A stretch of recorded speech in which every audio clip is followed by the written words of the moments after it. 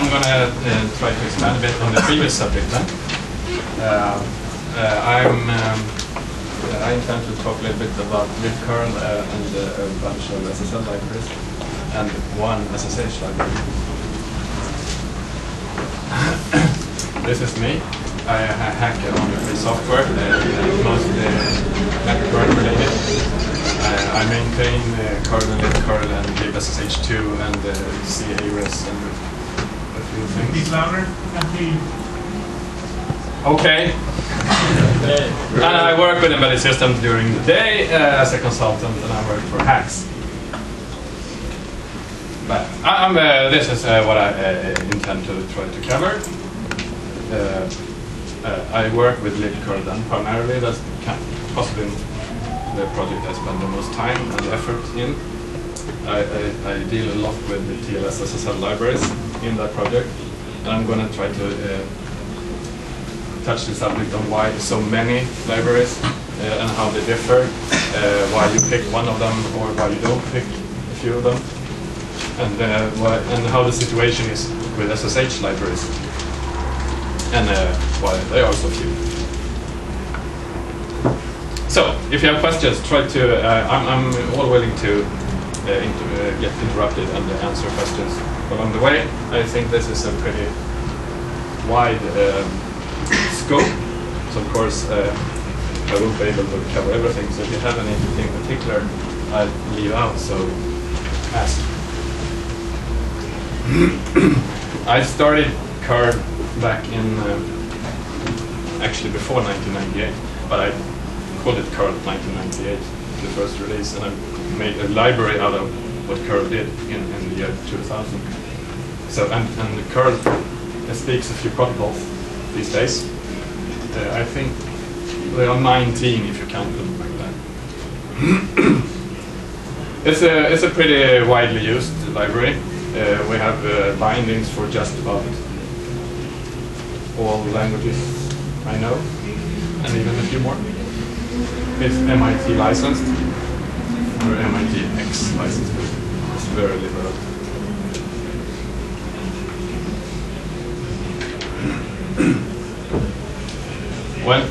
When we did, or rather when I started curl, we of course immediately wanted HTTPS support. And back in those days, SSL was the only existing library. So back in those days, we started supporting HTTPS already since day one, or rather, I think summertime 1998. Powered by SSL. How do they pronounce that? This is. I don't know. That project turned into OpenSSL, as everyone knows, and we've been supporting SSL powered by OpenSSL since then. And of course, time moves on and code grows, and you get a lot more features, and you get a lot more contributors, and of course, GNU TLS grew and became really good at some point, and of course, the contributors made code so that we could do HTTPS with GNU TLS instead of OpenSSL, let's put it like that. And then, of course, we supported more of these protocols up on the top line, like FTP, SSL, and later on, a lot of more protocols using SSL. And then, of course, we have these other new contenders that are relatively new, at least, SSL, and they have this rather convenient, very open SSL-like API. So it was very easy to get SSL to build. And then I think primarily because of Fedora, the Fedora project they have decided to switch everything over to NSS from whatever they used before, and that is usually turning code from OpenSSL to NSS. So we support NSS2 then since 2007. And since Libcurl is fairly portable, it runs on just about every operating system you can imagine. So if you want to run on the OS 400 and you want SSL, of course you want the QSSL support added in 2007.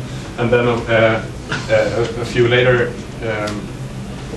newcomers in the game, like the Polar SSL. It's a pretty new library. It has been popular recently, and of course, even more recently in our project at least, the AXTLS library. So as you can see, there are a lot of SSL libraries, right? So why 7 SSL libraries? And I bet there are more than 7. We support 7 libraries right now. I bet we can find more if we just like someone. And looking at these libraries, they all have a fairly different feature set and fairly different focus and ideas on what they should provide. And they all have different licensing ideas and development ways. And I'll try to compare these a bit to entertain you and give you an idea how it looks. I do want to stress that I'm not involved actually in any of these SSL library developments, and I'm a developer who use this. I use these libraries from client side. I'm aware that a few of these libraries have representatives in here and may have other ideas about these things than what I'll present here, but that's natural. And of course, I'm willing to learn and reevaluate my position. OpenSSL is kind of I would say the most used, most popular SSL library in existence, at least as free and open source. It's very established. It has a lot of features. It has a very there's a lot of debate regarding the license, because the license is not GPL compatible, so everything that is GPL has problems with OpenSSL in one way or another. Lots of GPL projects, they just hide for the problem. A lot of people have some kind of exception to the GPL only for the purpose of OpenSSL. Well, it's a mess. It has a really quirky API. I believe it is mostly because it was made. OpenSSL is kind of the same API as they had back in SSLay back in 1998, and they haven't really made anything about it since. It's not easy to program OpenSSL, and the documentation is really.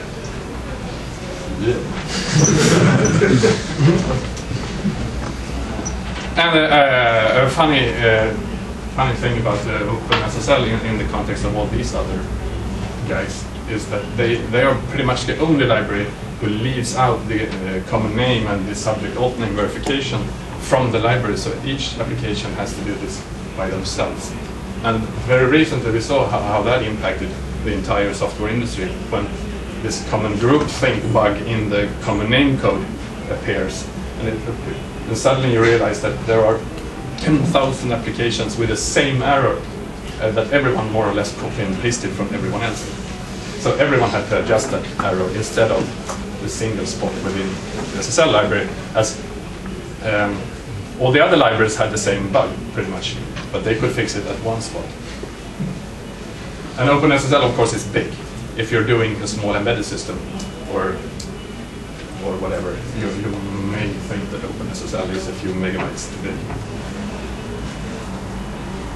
GNU-FLS, in my timeline, of course, it came after OpenSSL because we supported this like 7 years ago. It's primarily used because it's quite a different license than OpenSSL. This is LGPL, so it's very friendly to GPL, the family of licenses. And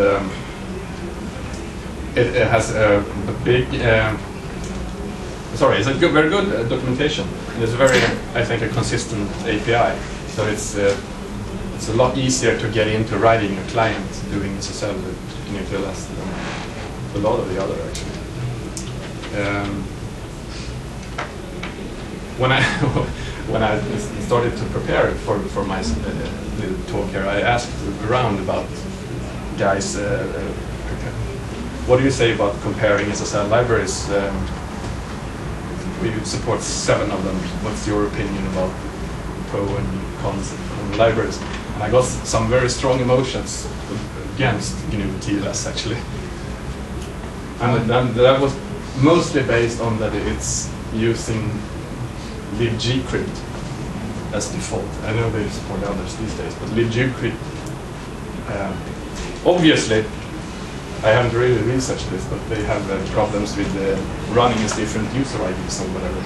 There's a lot of bug reports in Ubuntu and all over about exactly that. NSS then, it's a library, of course, as everyone else, it comes from Mozilla and Firefox and Thunderbird or whatever, I don't know exactly who used it first, but it's derived from there, so it's a Mozilla project. They have a completely different idea about how to get certificates and stuff. They have this database-oriented look on the world. So for us who have originated as OpenSSL users, we tend to look at certificates and stuff as files, PEM files on your disk reloading. But you don't do that with NSS. They don't even support loading PEM files from disk. Which is very quirky when you do the transition. In the Fedora project, of course, they solved that by doing a find patch that actually can load PEM files from disk. But the NSS project have accepted that after 4 years. It's very Firefox and Mozilla focused.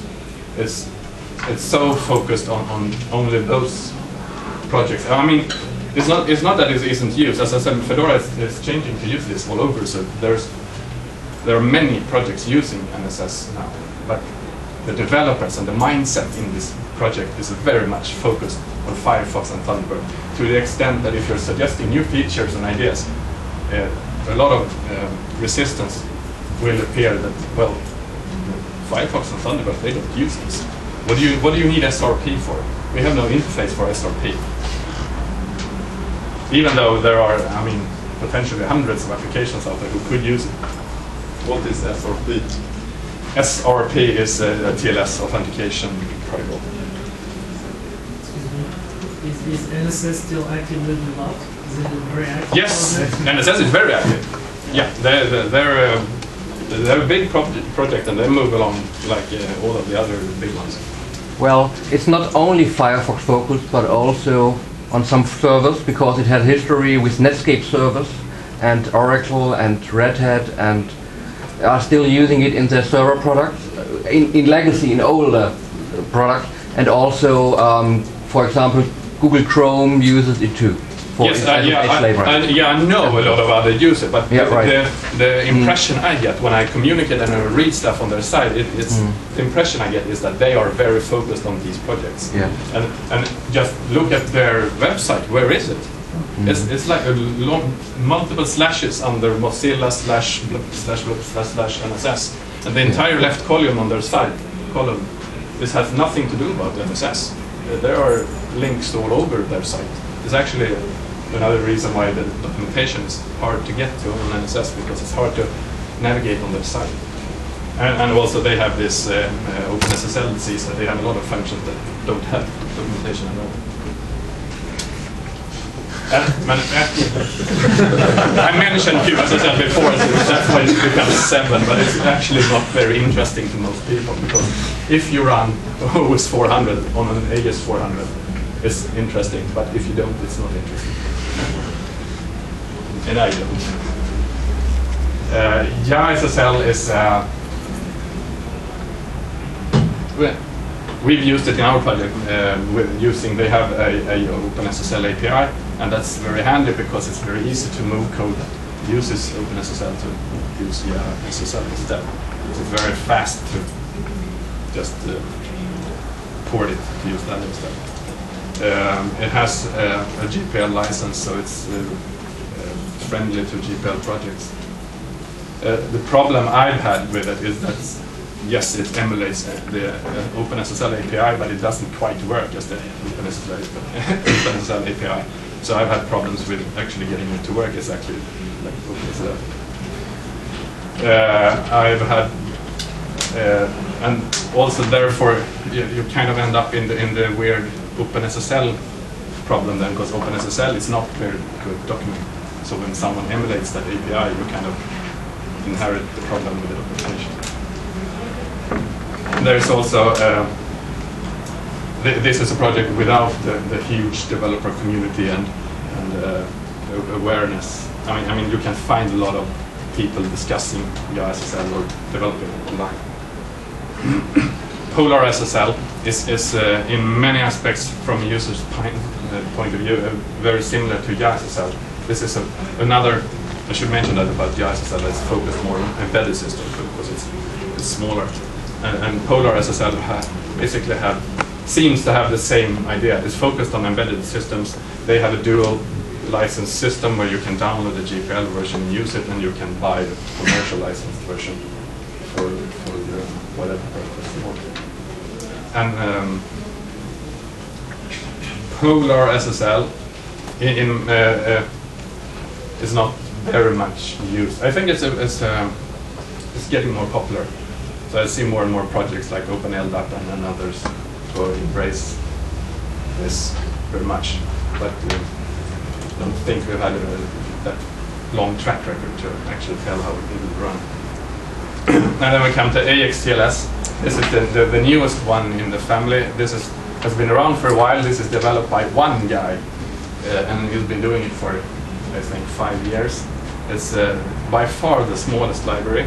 It only does TLS, and it's not very good documented, and it has had a lot of problems all the way since I even started trying to get it to work. Now it works. It's seemingly very good, and but it's not widely tested, and it's certainly not any big community or anything around it. When I asked him about the comparison about some of the other libraries, I shouldn't quote him, but he said something about that he would cry if any of the other libraries were bigger, or smaller than his.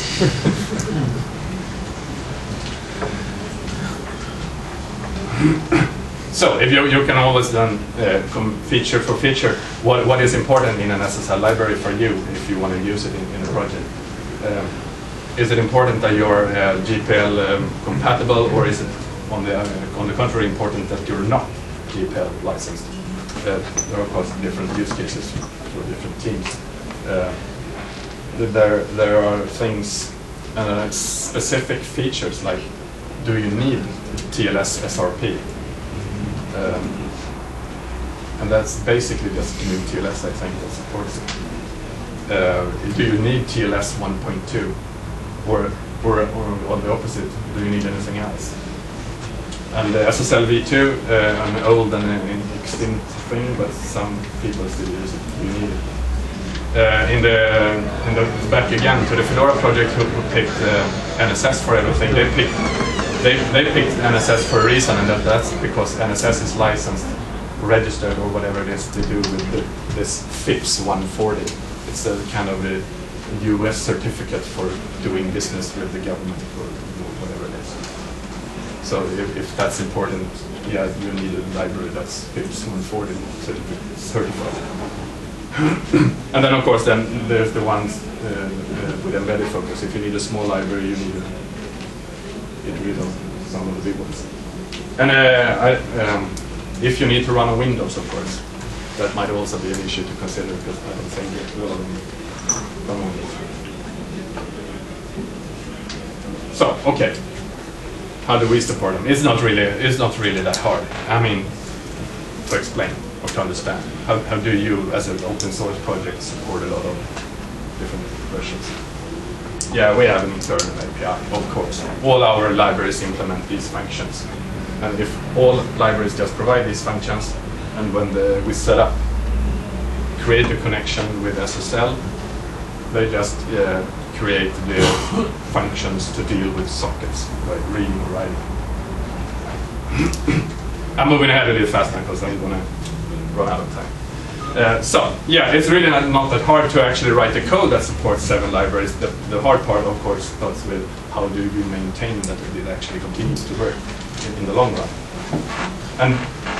And that's a problem, of course, that all open source projects get with whatever they do. And in curl, we have a ridiculous amount of build options.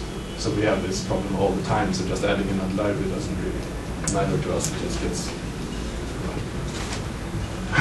so we try to do test cases, and we do this constant distributed testing. So we have a lot of volunteers running various weird operating systems, and we have a test script, and then just updates from Git, run a lot of builds, submits back the results, non-stop doing that.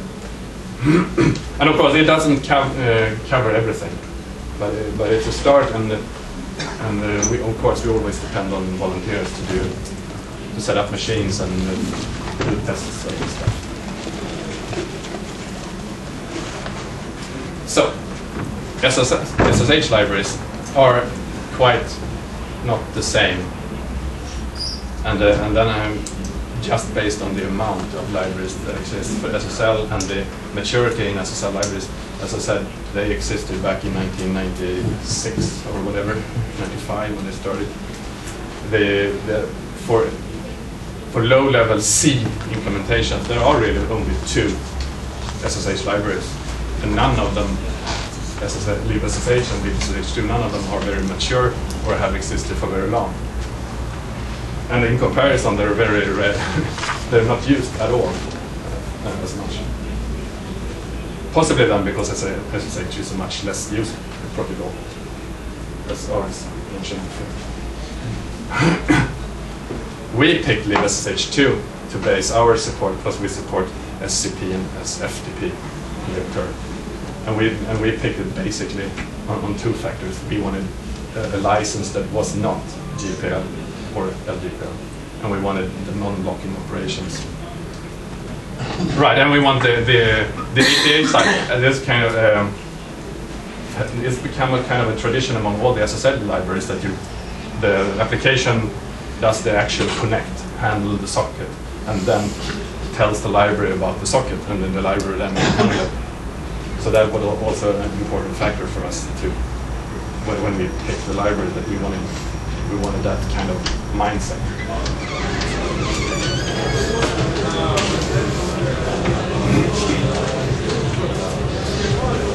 There are a lot of SSL libraries. There aren't that many SSL libraries.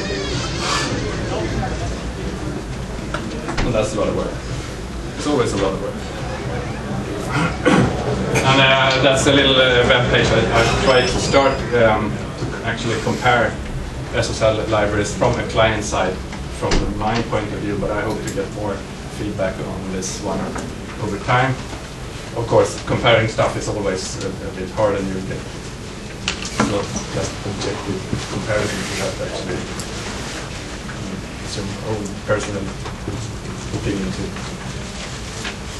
Well, that's about it for me. I have a question. Have you considered kind of exporting the curl SSL library as an Uber SSL library application writers could use, so that they could actually switch the actual SSL implementations? Or is it like a separate library, or it's an internal library, or?